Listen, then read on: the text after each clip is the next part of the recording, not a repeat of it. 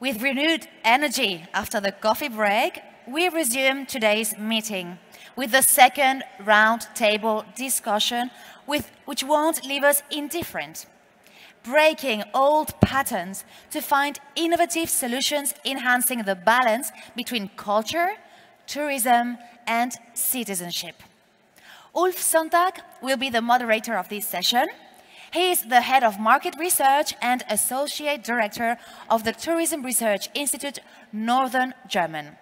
Our lecturers will be Mrs. Aino-Marja Miettinen, coordinator of the museum card from the Finnish Association of Museums, Mr. Ljubo Nikolic, independent member of the Dubrovnik City Council, Mrs. Camille Rumani, co-founder of EatWith, formerly Visit, Mr. Manfred Schreiber from the German tour operator Studiosus, Mr. Pepe Serra, director of the National Art Museum of Catalonia, and Mr. Terry Stevens, leader of the initiative The International Dynamic Destinations from the University of Swansea. When you're ready. Yes, welcome everybody. You see, I'm in my working mode, so I left my jacket there because it will be a hot discussion, I hope. We're the ones between you and lunch, so I hope, I hope you make it. You will stay and not move over there. And as with the last panel, we start with a nice video now by the Catalan Tourist Board. And I haven't seen it, but I know it's a nice video because it won a golden prize for best video during the ITB in Berlin. So first we get inspired by this video and then we will move on.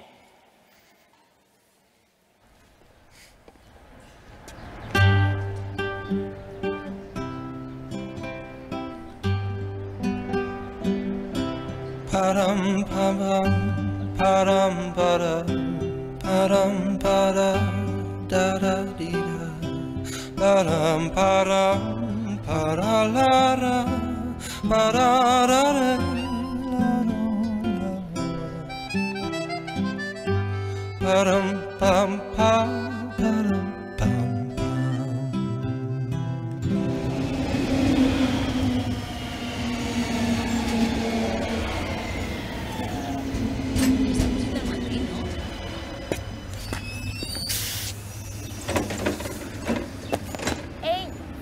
Perdona. Ya está. Perdona.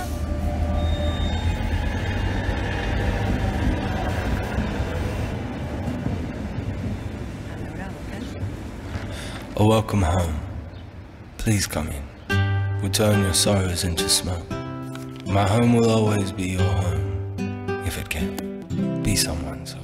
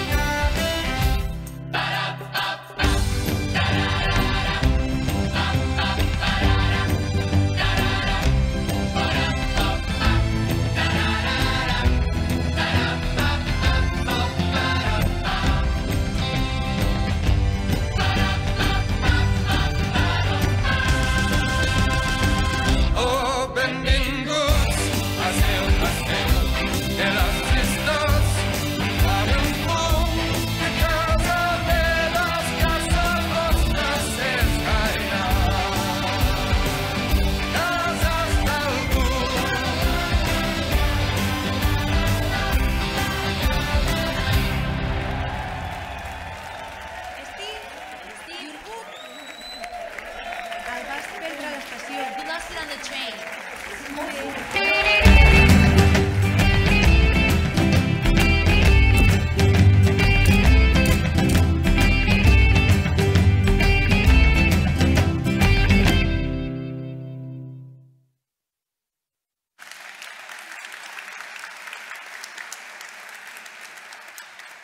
So if not before, I think now everybody not coming from Catalonia and visiting maybe Barcelona for several times, now he thinks the next time I definitely have to go beyond the city. So I think we now got that feeling. We will, in very few moments, talk in this panel from a more like case study perspective. So we have a really cool mix of cool people with cool cases, how to tackle the challenges in this triangle of tourism, culture, and the citizens. But before we dig into that, I ask Octavi Bono, please come up to the stage again and explain us a little bit about the context of this video, because then it probably makes it even easier for us to understand about the strategy that's behind and what Catalonia is doing in terms of cultural tourism. Thank you. Thank you. That's the idea, just to share this good practice, because the video is just a part of our strategy when we talk about culture and tourism in 2018. So here we are again.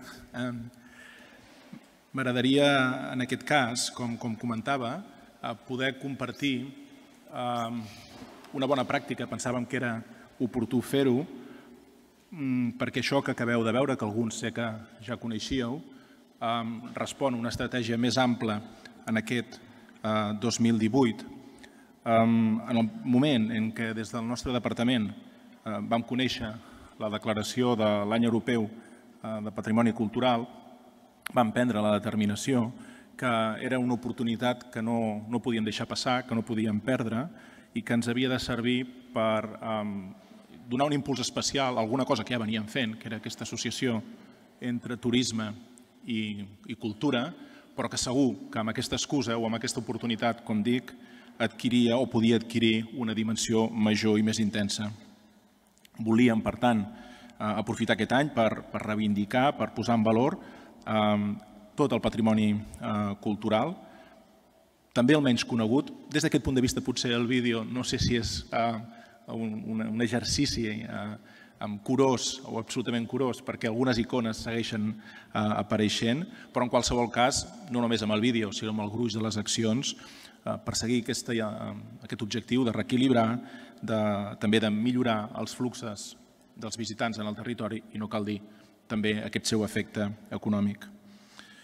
Estem convençuts que el que ens atorga identitat és el nostre llegat cultural, que inclou, com suposeu, patrimoni material, immaterial, tradicions, també el nostre caràcter, i posar en valor aquests trets diferencials acaba sent una manera de configurar aquesta nostra riquesa.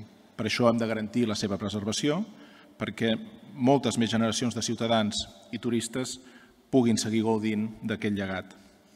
Per tot això, l'Agència Catalana de Turisme ha fet seva aquesta declaració europea des del punt de vista turístic, declarant el 2018 com l'any del turisme cultural i marcant com a repte, i això és important, posicionar la cultura com un eix clau i diferenciador de la destinació. També insisteixo en el fet que no seria just pensar que hi ha un abans i un després. Hi havia també una especial sensibilitat en aquest camp de fer de la cultura un element central de la nostra promoció turística, però 2018 ens permetia subratllar-ho. En aquest desafiament, doncs, el turisme hi té un paper fonamental, fer valer la cultura i contribuir a la seva sostenibilitat en la vessant més ampla, social i també econòmica. És, doncs, un repte que té un doble sentit, dues direccions. En una d'elles, la cultura potencia la singularitat dels atractius turístics culturals i el turisme vetlla també per la sostenibilitat de la cultura. Dos elements que es poden retroalimentar. Quins són els objectius d'aquest nostre any, doncs, del turisme cultural a Catalunya? En primer lloc, vincular d'una forma més directa la cultura com a element distintiu i diferenciador de la marca Catalunya. Incrementar, en segon lloc, el volum d'ingressos per turista a partir d'una oferta d'experiències turístiques de més valor afegit. Fomentar la creació d'una oferta de qualitat orientada a una demanda de qualitat i a partir de la transformació dels recursos culturals en recursos turístics més accessibles, més vendibles en el mercat. Fer valer també com a objectiu la riquesa de Catalunya com a destinació de destinacions autònomes, sostenibles i competitives, impulsant, com deia abans, una millor distribució territorial de l'activitat turística. Aquest és un gran repte. Aprofitar l'oportunitat de treballar la desestacionalització, remarcant el valor turístic de la cultura catalana, incrementar el consum d'experiències turístiques culturals dels visitants un cop són a Catalunya i, finalment, també, com a darrer objectiu, i no menys important, maximitzar els beneficis que pot generar una cultura que s'aprofita del turisme també pels residents. En el panel anterior aquest ha estat un aspecte que amb el mateix enfoc s'ha interpretat. Per assolir tots aquests objectius, les accions programades des del Departament al voltant del turisme cultural compten amb una dotació pressupostària significativa, atès que la inversió que perseguim fer per tot això se situa en els 2.800.000 euros. Tant el sector turístic com el sector cultural de Catalunya estem plenament implicats en l'organització i l'execució de les diferents actuacions de l'any del turisme cultural 2018, com us deia, ja siguin les de pròpia creació o implementació, com les propostes que arriben des d'altres departaments de la Generalitat o també de les diputacions provincials que són socis a l'agència. La nostra ferma voluntat és que aquesta coordinació i entesa entre els dos sectors, cultura i turisme, no quedi només en aquest 2018, sinó que pugui perviure en el temps, vagi més enllà del que és aquest origen, del que és aquesta gènesi d'un any temàtic. Vam seguir una estratègia similar amb el turisme gastronòmic, alguns dels que esteu aquí segurament us recordeu, amb l'Enogastronomia, quan el 2016 aconseguíem la declaració de Catalunya com a regió europea de la gastronomia. I vam aconseguir posicionar els trets diferencials de la gastronomia catalana fonamentada en un trinomi també especial, com era el de cuina, producte i territori, com a eix per garantir la sostenibilitat social i econòmica. Aquest 2018 estem promovent de la mateixa manera el turisme cultural, amb aquella mateixa orientació que us explicava que vam tenir en el 2016 per l'Enogastronomia, i estem convençuts que la iniciativa està servint com un cert revulsiu per generar un canvi tant de dinàmica en el sector turístic com en el sector cultural. I allò que més ens plau també a l'agència i a la direcció general és que molts dels que esteu aquí sou socis d'una bona pila d'aquestes accions. Moltes gràcies. Thank you very much. Thank you, Octavi. I think now we see it is not only fun to make this video, but this video had a purpose and it fits into a strategy, and also it fits into the wider strategy that I know from listening to NECSTouR events all the time, that Catalonia is really looking for a new business model of tourism, and this is, I guess, part of the strategy. I think a lot of buzzwords that we will hear later on were also mentioned here. So it's about balancing the visitors, it's about the cooperation of tourism and culture, and find the most sustainable model of working. And we have really a cool mix of cases here, and I'm really happy we have two players from the cultural side, cultural attractions, cultural associations. We have two business models focusing on this topic of bringing people together, the visitors and the residents. We have the local voice from Dubrovnik. So what can you do as a citizen if you feel that things are going wrong? Pepe, you're one of the cultural players, so I already talked about you. And we have Terry, who has like a lot of experience working with lots of destinations, where he finds the common things and key factors that in the end make a destination successful. And that's what he's going to talk about. So we start, I think we're exactly sitting in the right order as in the program, so it's very good. And I know you can tell us a little bit more about the Finnish case of your museum association and the new museum card, which I think really stands out. I mean, there are many cards, but this is a national card for citizens and visitors. And so please tell us more about it. If you, like, we have some slides per person. You can stand up if you feel more comfortable. You can stay sitting, but we will have the slides, and there is the clicker. Yeah. Thank you. So I'm very happy to be here in Barcelona and to be able to tell you about Museum Card.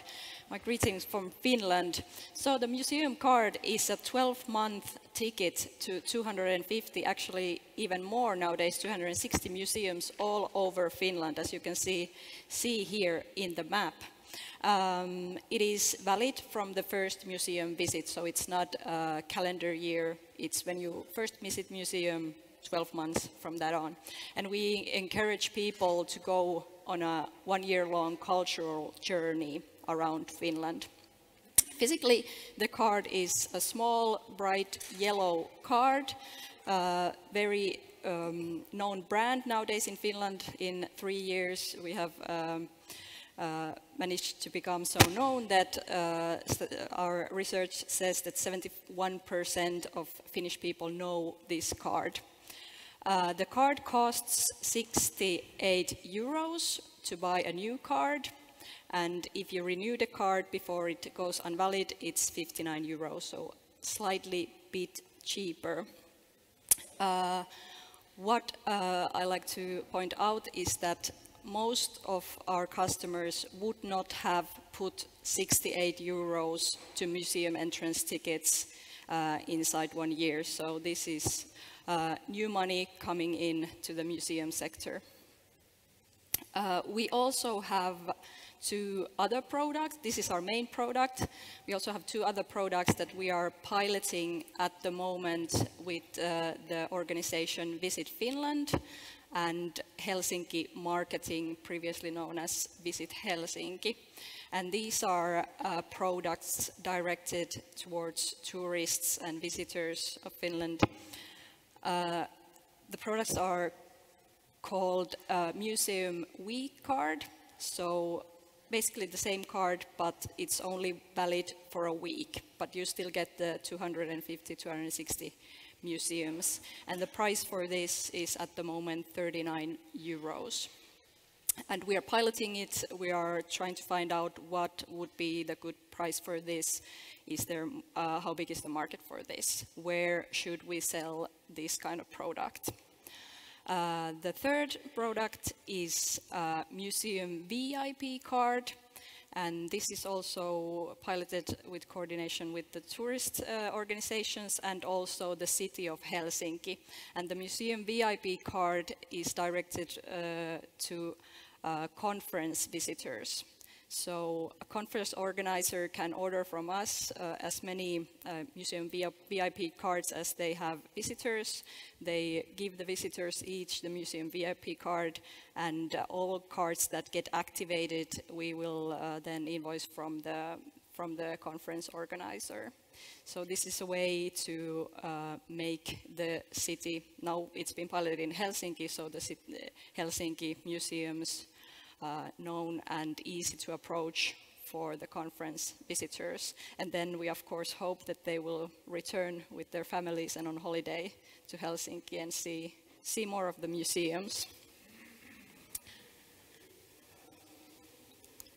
Yes, so Museum Card was started in 2015, launched in May actually, and here are a couple of numbers about the cards. So far we have sold 160,000 museum cards, and just to compare, in Finland we have 5.7 million people living there. That's just a number behind this, and this was a great success that even surprised us that we have so fast sold so many of these cards. We're very pleased and happy.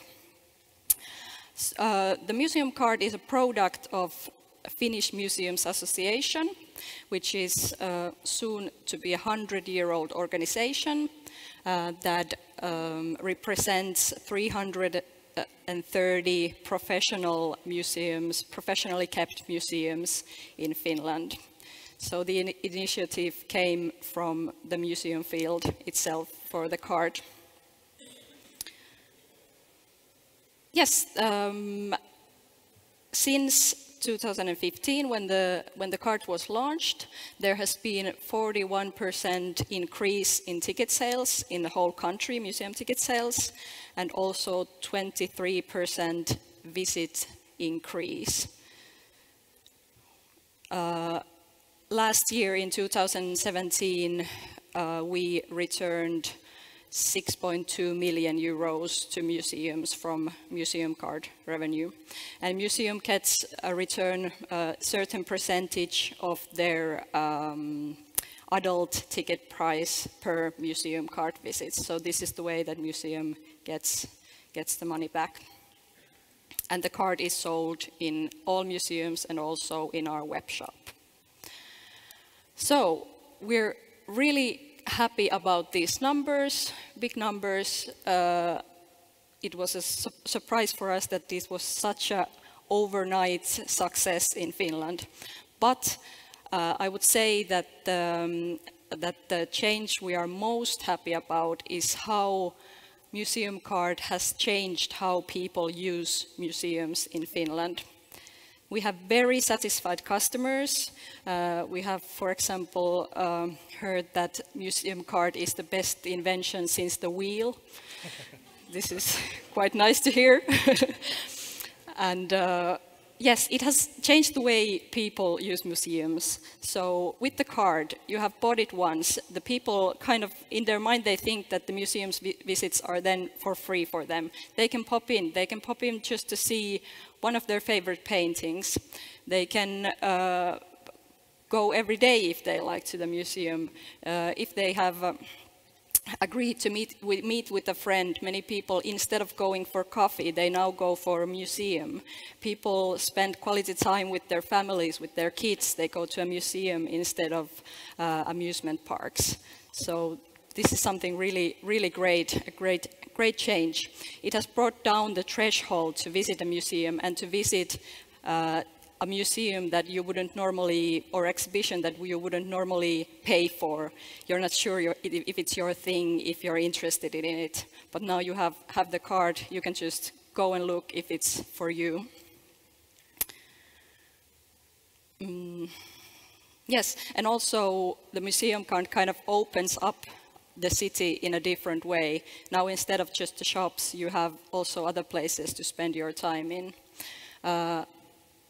What is interesting is also that in our recent customer survey, 57% of our customers said that they, when they travel around in Finland, they now take in consideration where there are museums that they could visit.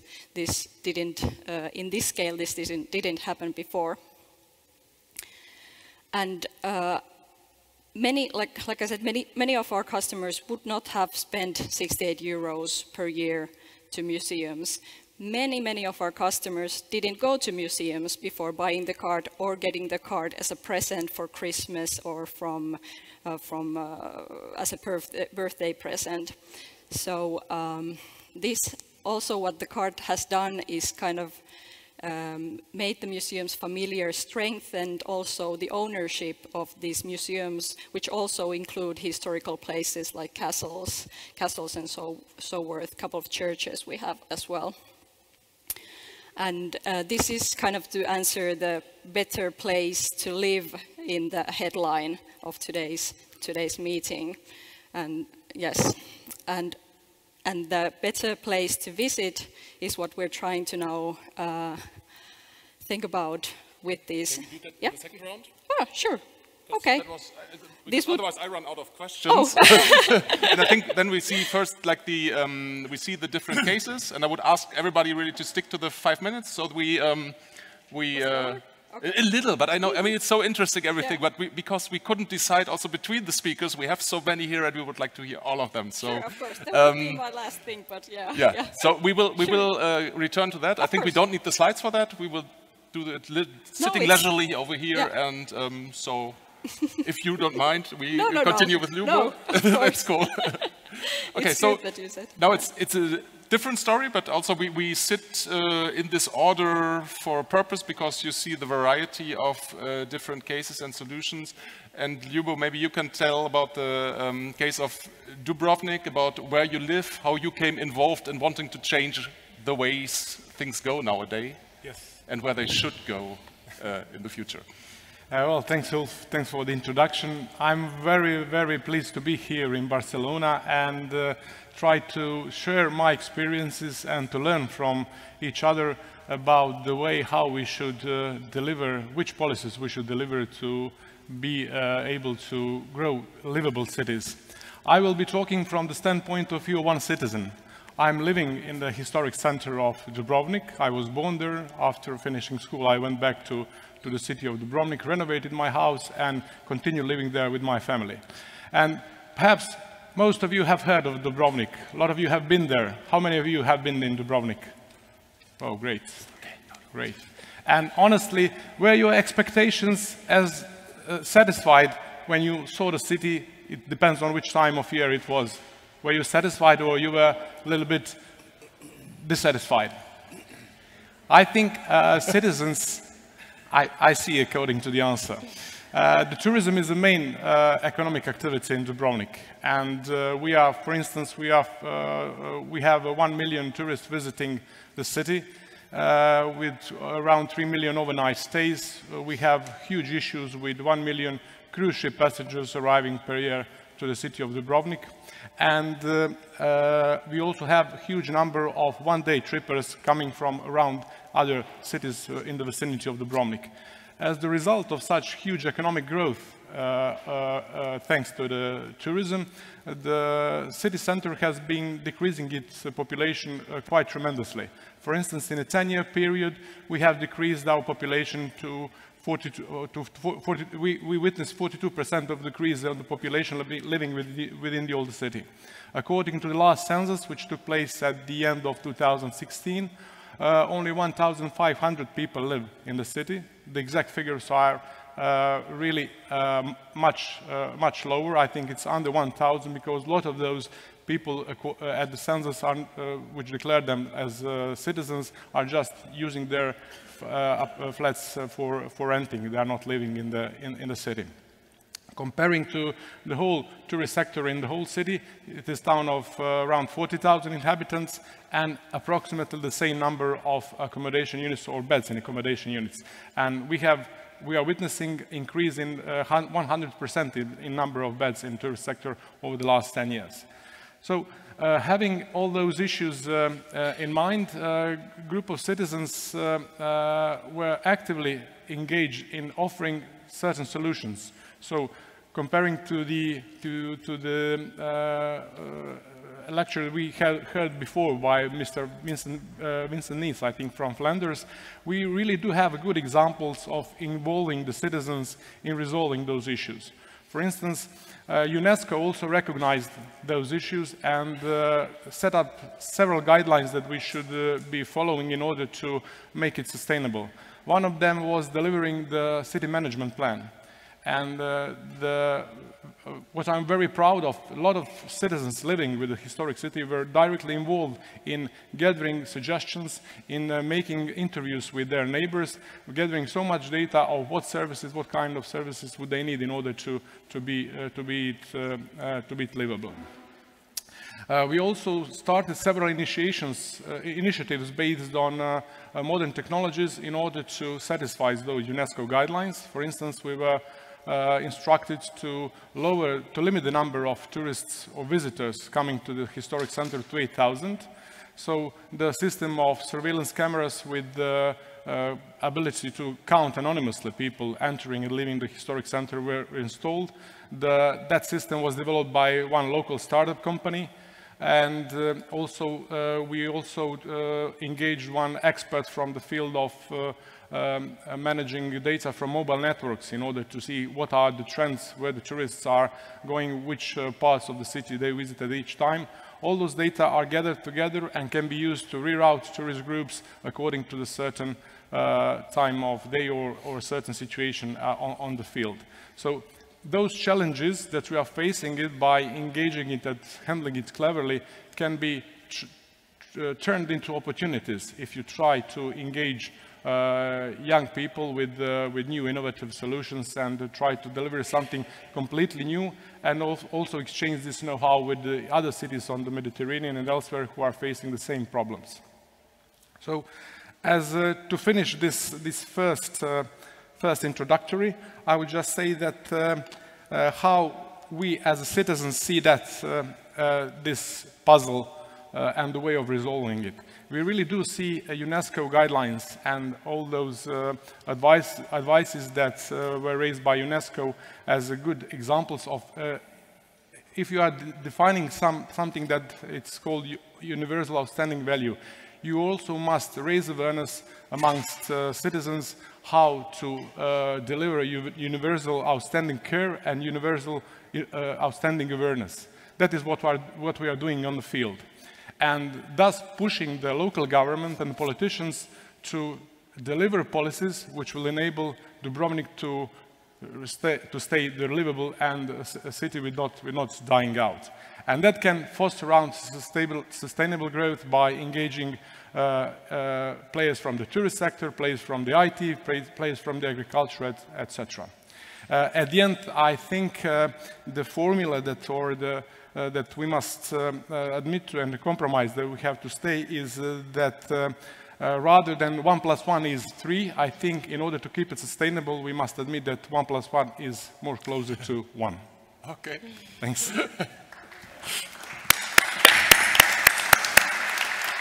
Thank you very much. We're learning new mathematics here at school. So, the thing is, with your opening statements, you already answer all my questions, so it doesn't matter if you have like 1 minute more or so, maybe. But now I'm looking forward to the next two ones as well, and it's good they're sitting next to each other because I think the core of your business model, the idea, is really very similar. But maybe Camille, you start with Eat With, I'm still knowing it's with Eat, and tell where it comes from, what it is, how it has developed rapidly in the past years, and then I'm sure we see the link to what Studiosus does afterwards. Sure. Hi everybody, so I'm Camille Romani, the co-founder of Eat With. I'm super honored to be here again. Thanks a lot to NECSTouR and Mr. Torrent for the invitation. It's very important for small companies and startups like us to be part of the discussions with institutions and with other players, all the stakeholders of the tourism industry. So what we do exactly at Eat With, formerly Visit, we bring people together around food. We actually connect travelers and locals around food experiences. So it could be a dinner, a cooking class, a market tour, any type of experiences related to food.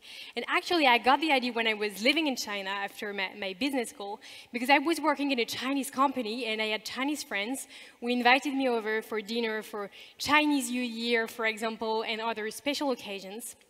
And I realized that I've been learning Chinese for 12 years before that, but it was actually the first time that I'd experienced the Chinese culture from the inside. I was around a table surrounded by very warm people, and I was able to ask all the questions that I got about all the food that I had in front of me, and what's its name, and how do you cook this, and everything. And I felt so comfortable. And I knew that when I will come back to France, 20 years from now, what I will remember from China, it's of course the amazing landscape, the monuments and everything, but it's the people I met. And the value for me is in that social experience that we try to create at Visit.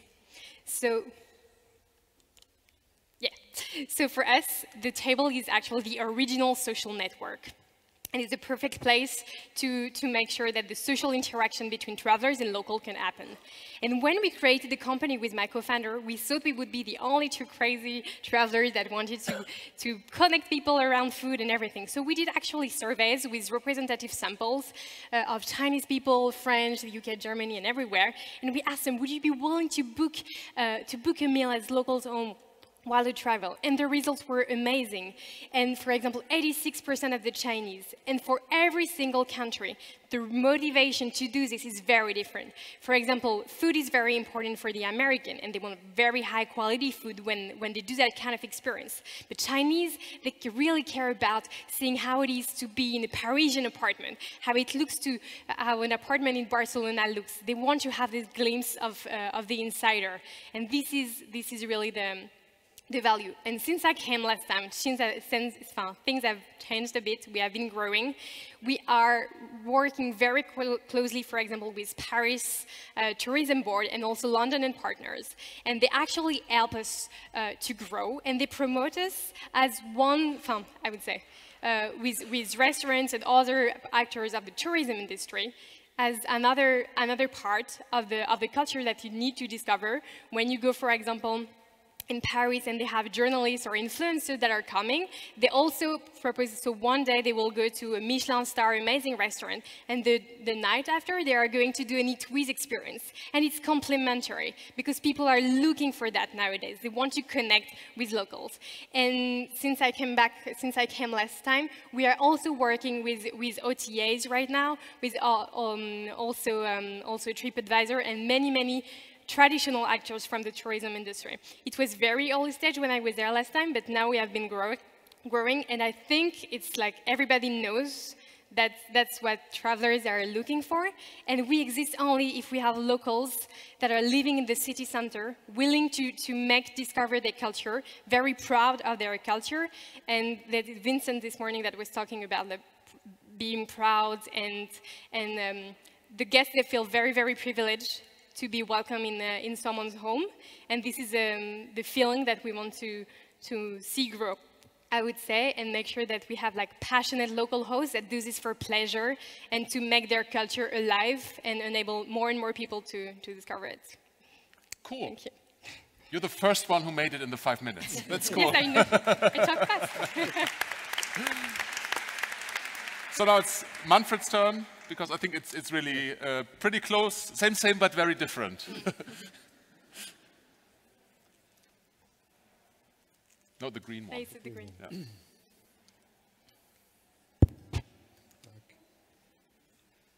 Okay, indeed we are very close to our concept. We just try to bring people together on a much bigger scale. Studiosusreisen is a German tour operator with about just a few basic data found in 1954, with the leading German tour operator for cultural tours, Studienreisen as we call it in Germany, more than 100,000 clients per year. That means we are not one of the real big operators, but among the small operators, we are one of the biggest ones. We are active in more than 100 countries, 120 countries in the world, based in Munich, 350 employees, and it's still a family-owned company. So what is Studiosus doing? Study tours have been a fairly academic matter a couple of decades ago. So it was, the content was old culture, was history, art, architecture, archaeology, and things like that. We have developed over the years a concept of the modern study tour. Of course, the cultural heritage in a traditional sense, as I just pointed out, is still the focus of such a tour. But with the same right, we try to include modern things like everyday culture, like food, like the political situation, like the whatever is interesting for the people, whatever people, our clients, read in a newspaper at home. They want to have a comment on it. They want to see it when they come to the destination. So we've developed a few things that with which we try to bring people together. In each and every tour, we have an organized meeting with locals. I can probably be more specific about that a little later. But this is one thing that is makes a lot of work, and it's a sensitive matter to get in contact with local, set up the contacts, and bring people, as I said, not only once, not only twice, but on a larger scale. Let's say we have a group series of 20 people. We have to write in the brochure, and on Tuesday morning you will meet this and that person, and we have 20 departures per year, something like that. So, I mean, it's a scale that we use, and this is makes a certain problem, but I think it makes us also unique among many other tour operators in Germany. Thank you. That was even less than 5 minutes. We're making good time. So now it's Pepe. We have another example from the cultural sector, closer by, so here from Barcelona. Thank you. Try to be... The green one. The green one? Yeah. Okay. No? Okay, slides are not really needed, but this is not the first one. Okay. We'll try to be very short as possible. For me, the idea is just two main ideas, and some things has been already said also in the panel before, in this discussion about balancing between locals and citizens and tourism, and how this can be put together without having tensions and problems and so on, is the idea of the museums or heritage, or if you want, cultural spaces as a great opportunity for that. And what I would like just to explain is how museums more and more has become a place for encounter, a place for debate, for a critical thinking. We are not container of things or container of works of art anymore. We don't have a single story anymore. We don't have only one public anymore. There's 1 million of minorities outside. And it's our responsibility to be able to offer a much more open narrative. And more, my impression is that fortunately, we have lost the monopolium on the content. So we are retiring us more and more and being much more a connector than a prescriber. In our museum, all collections now are ordered not chronologically, nor in academical way, nor for styles, nor for artists, by subjects.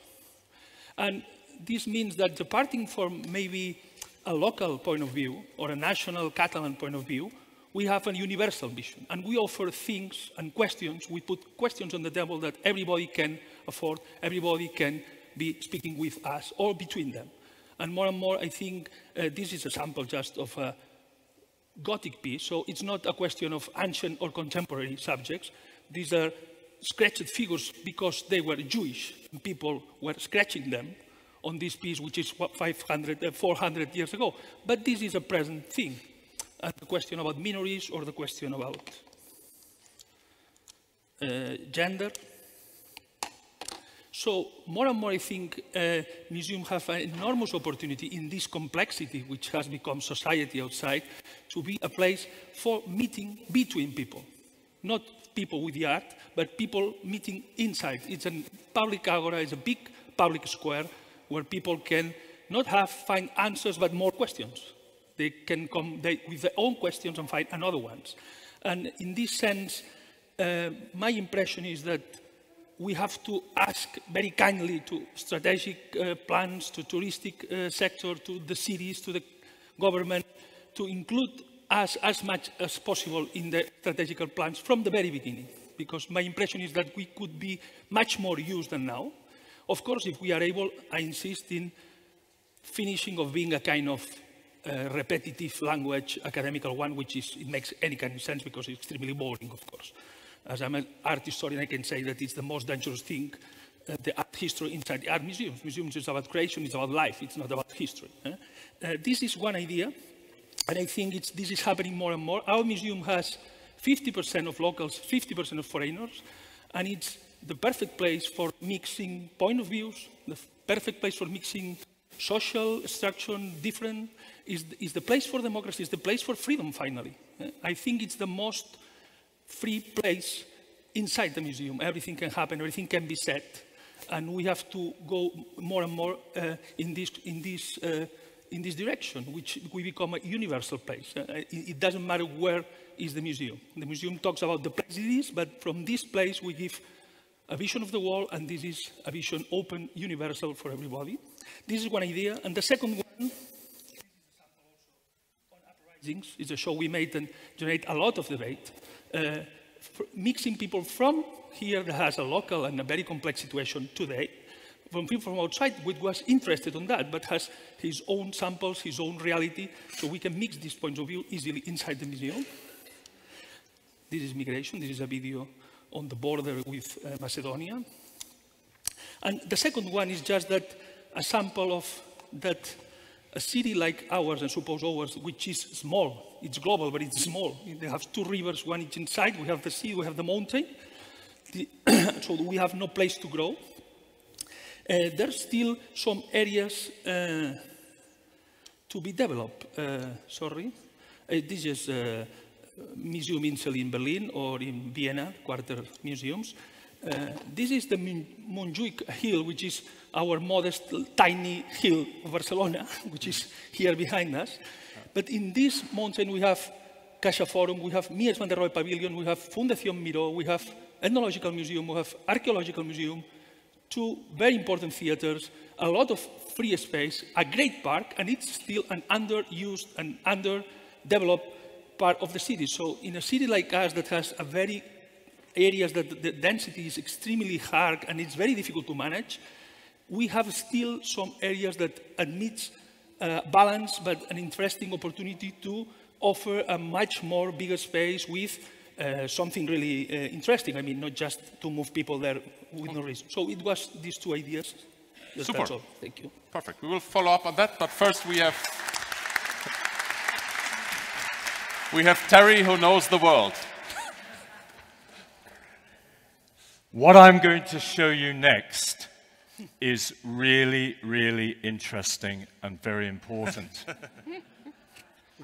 Over the last 10 years, I have benchmarked 100 destinations, from Rotorua in New Zealand to Franschhoek in South Africa, to Whistler in Canada, to Istria in Croatia. Last year, I put all the results together, and the way this is done, in each destination, the destination organization selects 15 people to answer the questionnaire I send them. So this isn't my benchmarking, it's the destinations benchmarking themselves. So last year, I put all of these together. And what do you see? Tell me what you see. It's the same pattern. There can't be a coincidence. These destinations do the same things well, and they all do the same things badly. That's interesting. From South Africa to Denmark. From New Zealand to Canada. They're all doing the same things badly and the same things well. So what are they doing well? Well, they tell me they all do marketing very well. What do they do badly? Management. They don't manage their investments, they don't manage their vision, they don't manage their human resource development. Yet, we're in an era where destination marketing organizations must become destination management organizations. So we see a real need globally for this shift to take place. When you extract why the top of these lists are doing well, two rules emerge. Two rules for successful tourism development emerge. Rule one is you must have great product, and great product means good management. Rule two is you never forget rule one. It's all about great product. So destination management, creating better places to live, better places to visit, is about delivering, and delivering is about management, delivering distinctive, memorable, relevant to the community, consistent, credible, real, honest, immersive, great experiences. In extracting more information, we've been able to identify this. So on this slide, we've got the stages of critical success for those destinations around the world that are doing really well, and then the emergence of a new model, and then I've selected 6 of those destinations that seem to be doing things really well from the point of view of destination management to meet the new model. So, critical success factors identified in this work: destination management. This picture here of everybody aligned. Shared vision, shared trust, shared process, shared outcomes. Always private, public, community collaboration. But interestingly, in the destinations that are doing really well, private sector led. Public sector supported, but private sector led. Most of them not-for-profit companies with community intention. The third point was exceptionally strong leadership. I can tell you with my heart that most of the destinations that are doing well, there's no democracy. The leadership emerges as the wise person in the community. It emerges, as in Dubrovnik, from somebody who's passionate about this working. The fourth item is this idea of co-created experiences, as with you, It's the local working with the tourist to create the co-created experiences. The next point is this really interesting one. You see the head with the cloth on.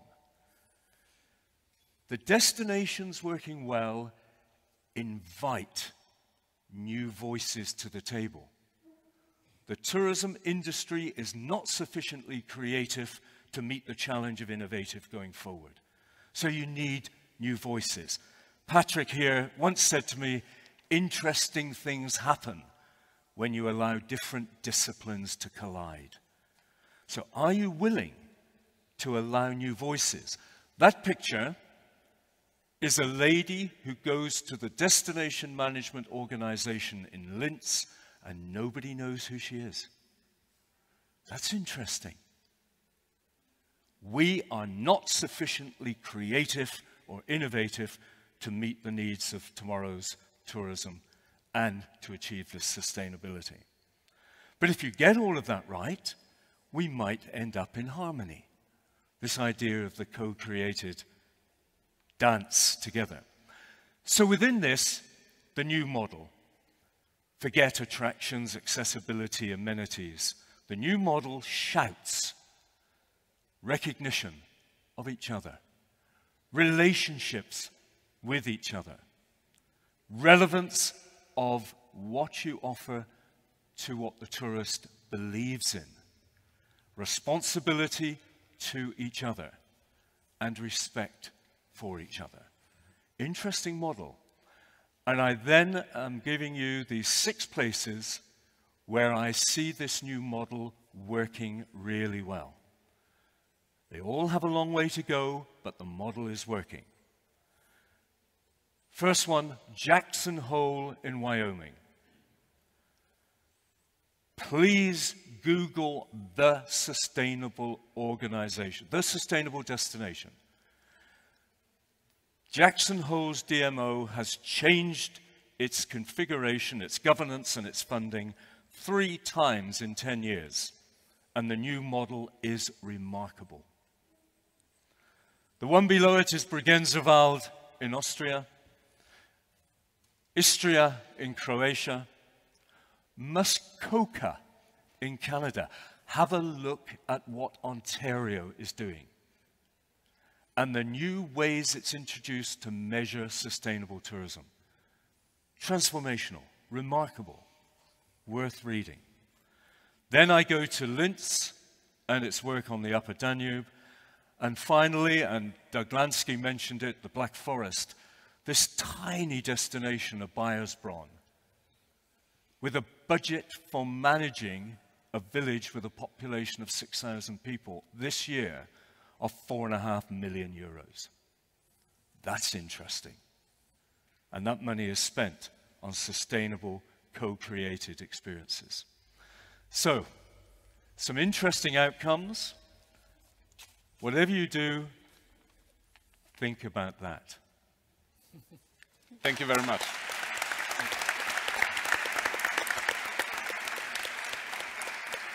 Terry, I must tell you, you didn't do it in 5 minutes, but I think we could stop now because you brought all the conclusions, I think, already there, but still I would go, at least with the others, another round. It's going to be a little bit a speedy round, or maybe 2 speedy rounds, more pinpointing questions, because I think the cases are so interesting that we maybe can dig a little bit deeper into. Now I have to look at my notes, what I wanted to ask. When we start again with Aino, what interests me is, I mean, you told us the idea came from the association, that it came from within the cultural sector. Yeah. But I guess still, if you introduce a new model like this, you have to convince the partners, so you have to get a critical mass of museums. Was that a problem? Of course, it took rounds of discussing, yeah. But like I said, the product is Museum Association's product, and we present 330 professional museums, so it took discussing and took trust. Yeah. Trust to start this system. We have the trust and respect again with Terry, so we see the conclusions are there. And another point is this cooperation with Visit Finland, or with the DMO. So you going to the, also how did that start? Did they come to you? Did you come to them? Well, the Museum Association has for longer, before Museum Card, been in contact, or we have been in contact with Visit Finland, and together trying to think how to market Finnish museums as a whole and kind of brand Finnish museums. And when the idea of Museum Card came up, this was really the answer for that question, but it has been like even many years before Museum Card. The cooperation started. Yeah. Oh, cool. Do you already have first figures about the success with the tourists, or is that too early? Unfortunately not yet. Yeah. Okay, yeah. So you're just starting the selling, and now we have to wait for the summer season basically to see if it works. Cool.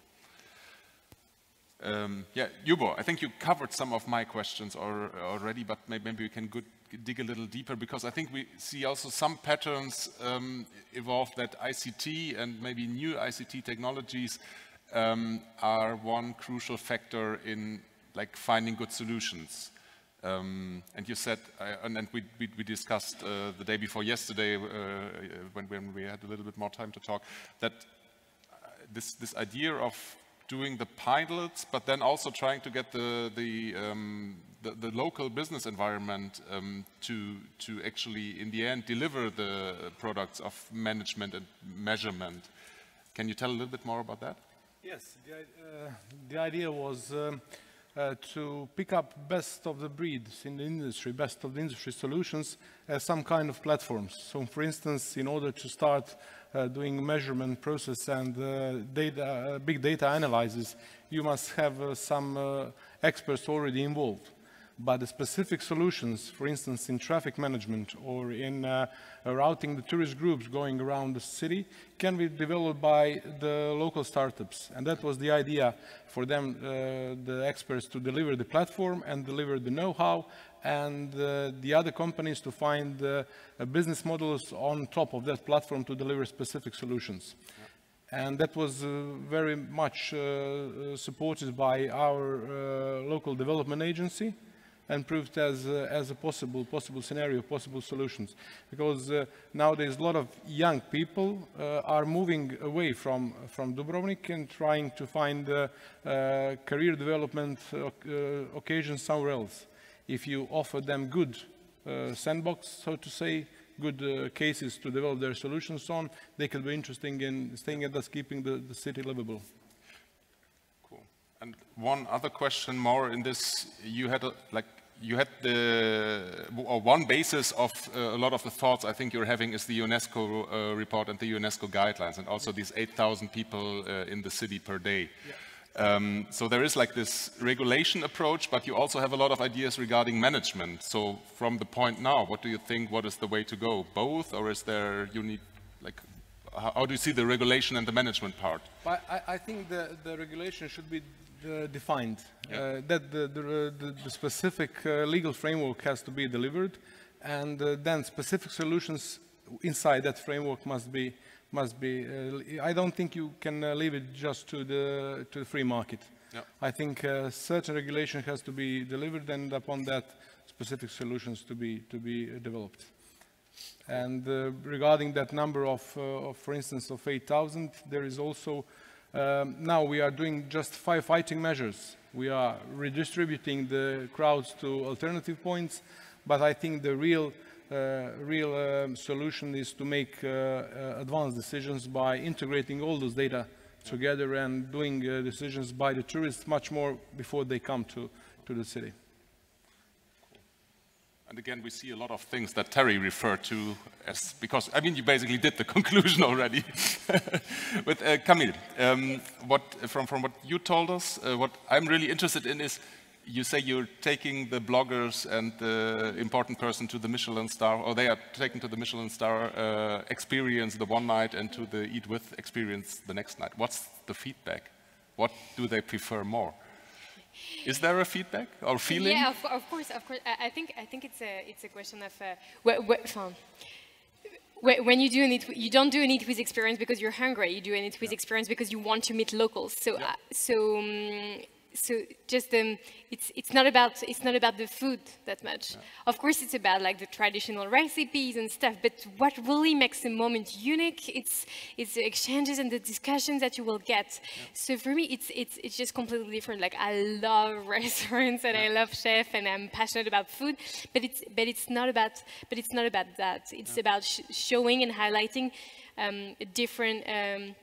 it's a different way to enter a culture and to discover it from the inside. So both feedback are good and amazing, but the motivation is not about the food. It's really about the experience and meeting locals. This is the mission of because like my expectation would be a little bit also seeing Vincent's data from this morning, that maybe he goes, I mean, it's the people that sticks into your head, and maybe you have nice, especially if you're like on a high level consume of nice restaurants. I think it's hard to make an impression there, but with the people on top, maybe you leave another mark. What he said is that on the 1,700 stories that he got only 2 times the word food. Only 2 times the word food was actually mentioned, because it was more about the people. Yeah.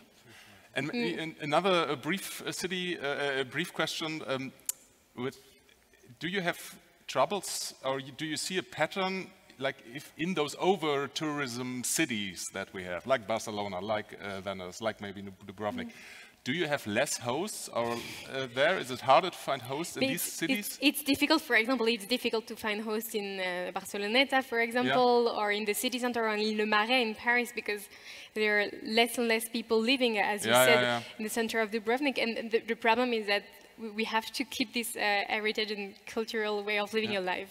So yes, it's definitely difficult. Okay, cool. Then I go on with Manfred. For you, you told like it's more this organized way of bringing the people together.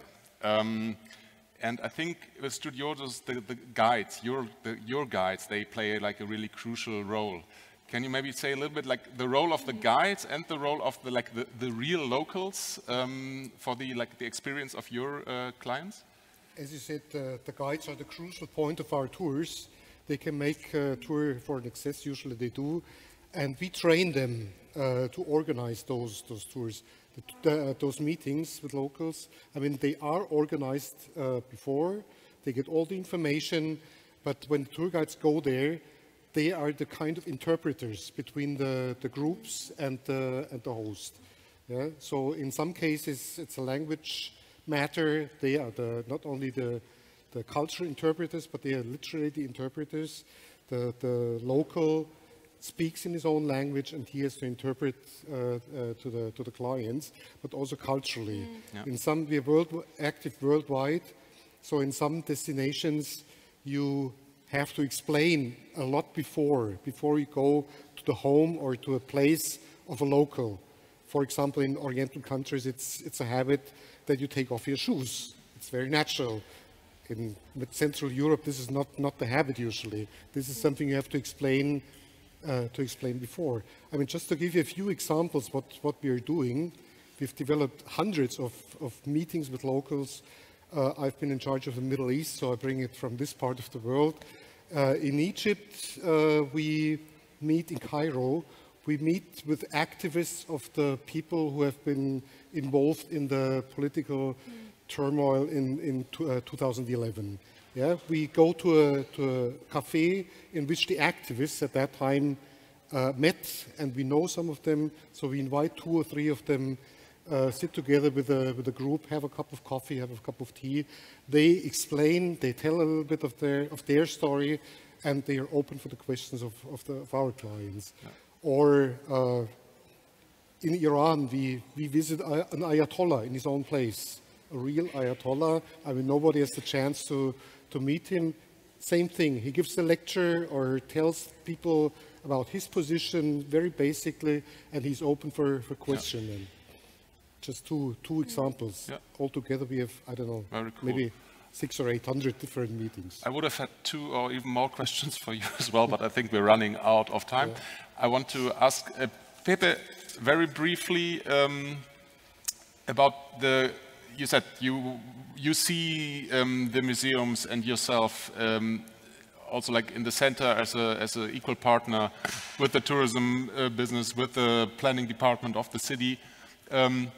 Is this starting? Is this working well, or is this? Yeah, I mean, probably all the people are sitting here. I'm not sure if you can speak freely, but this is not briefly at all. Yeah, no.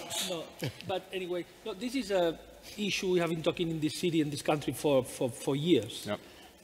But not only here. We have not been able to make it really happen. No. Maybe now we are close to it, but I think it depends on the cities. But in Barcelona, especially, and I think Catalonia also, it's mainly cultural, and it's mainly the main attraction of this city, next to maybe gastronomy, and of course we have a good climate, but finally it's cultural. So maybe because the success of the city was so fast and maybe not so expected, so we had a great success and maybe nobody was ready to manage this success. Yeah. So the cultural sector has not been able, it's critical also to ourselves, to have a powerful position in the strategic decisions. So, for example, there's a great discussion on the touristic tax. I'm completely convinced we should receive much more from that, just to be able to be much more welcoming. Our restaurants, our schedules, whatever. So what we are now trying to say, it's not claiming, it's just saying use us much more. We think we are a great opportunity for the country, for the city, in terms of solving something which is real, which is the complexity we have outside. Yeah. In a positive way of looking at it. It's more or less that. Cool. Thank you very much. And I know I only have 1 minute left, but still I want to give the last word to Terry. I mean, I think you did all the conclusions, but maybe from the second round you also have something that you observe or that you want to highlight. Well, I mean, the obvious thing to say is that all of these examples are examples of management. You know, they might not call it management, but it is putting together a system which is delivering something at the end, which is monitored, and that's management. And I am always puzzled why the tourism industry generally is very retarded when it comes to the idea of management. We need to learn from professional soccer. I mean, the football team I support, which is tiny, knows more about me than any tourism business I've ever done business with. And they constantly remind me of what I like, what I buy, what food I eat, what food I drink, when I'm going to the next one. We need to learn from other bits of the entertainment sector. Doug Lansky mentioned the theme parks. Absolutely. Can we start growing up, becoming more mature, and taking management seriously in a sophisticated way? Yeah. Cool. Thank you very much. I think for the rounding up the things, we have the Slido. Will they put it on, or how does it work? So we will have it here. So develop new cultural products as a way of change tourism, residents, consumption behavior. Do you agree or not agree, like with the stars? First, I have to think about this question.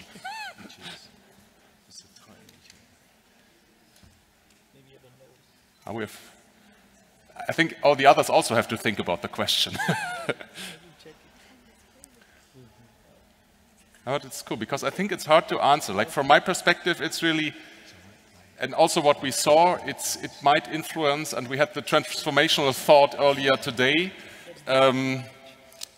But I think if you really, I'm not surprised that it's not a full 5 over here, but that you also see the challenges in really, changing something in the mindset of the visitors and of the residents. So maybe we go on to the next one.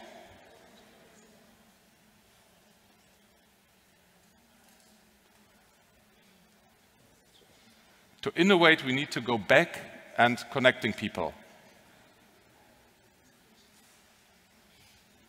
That's what we talked about. That's good. Here, I'm not surprised that that the answers come easier and that everybody is going there. I'm not sure if it's going back. I think it was neglected in the past. So it's really the going back part of this question I don't like so much, and I don't agree so much. But I think it's definitely about connecting people. And I mean, as a business model, but also just to start talking with each other and in the end eventually manage the destination in a better way. So excellent question without the back. Next one. Do we have 3 or how many do we have? Yes.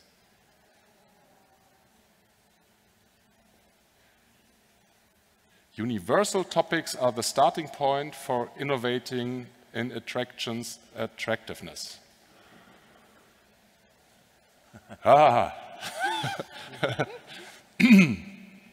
But I'm not sure if everybody understood this question in the same way as I understand it. Because I think that was paper, that was you, that was I would understand this universal topics rather putting the innovation and the topics and the attractions in another, like in a more day-to-day context than maybe in an academic, historic context. But in this answer, and this question would say also why. Yeah. Maybe the question is this maybe we don't have to discuss how this question was meant, but the way it was posed, people disagree. So I think it's more complex than that. And also, when we ask the question, we have to make sure we understand the question the same way. So I think that's also a good thing because in the end we saw it's connection, it's communication, it's cooperation. And I often have the feeling that especially with cultural players and with tourism players, you don't speak the same language. So before to start, you really have to go to the point where you define what you're talking about. And really, I know it's a boring exercise because definitions, I think talking about this definitions usually sucks, but it's important. And it's the start. So in that sense, this is a good result. Do we have more? No? This is it? Then before I say, now it's time for lunch, I say, thank you very much to my great panel. I was not disappointed. Thank you very much. Thank you very much to you. I thought nobody was leaving that direction towards the lunch. So, now we just meet and mingle. I think everybody stays here, so everybody can be approached and asked and discussed. So this should go on and not be the end. Thank you very much. Thank you very much. Thank you.